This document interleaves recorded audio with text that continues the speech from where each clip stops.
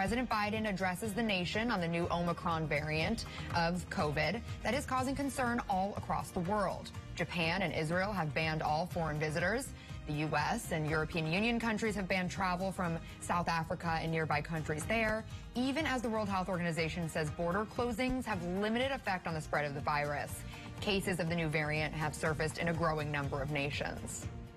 Newsy national correspondent Maritza Giorgio joins us live now. And Maritza, how are governors and local health officials reacting to this new variant?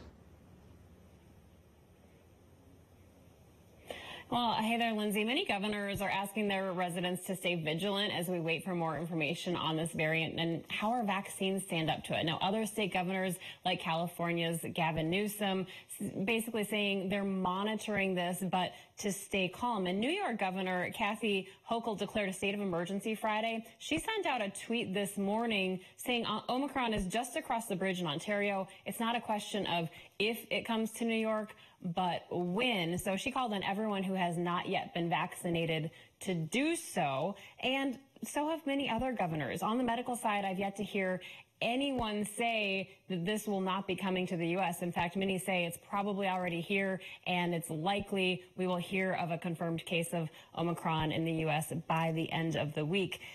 So that doesn't mean it's time of panic, but just to be aware, to monitor the situation, especially after this last week when we saw pandemic record travel. Yeah, Maritza, President Biden was just asked after he is urging people to continue to mask up indoors. Every state and municipalities, they have very different rules when it comes to that. But Omicron certainly isn't discerning when it comes to what cities. It depends on where it comes in. So is there concern that differing regulations are going to cause it to spread further?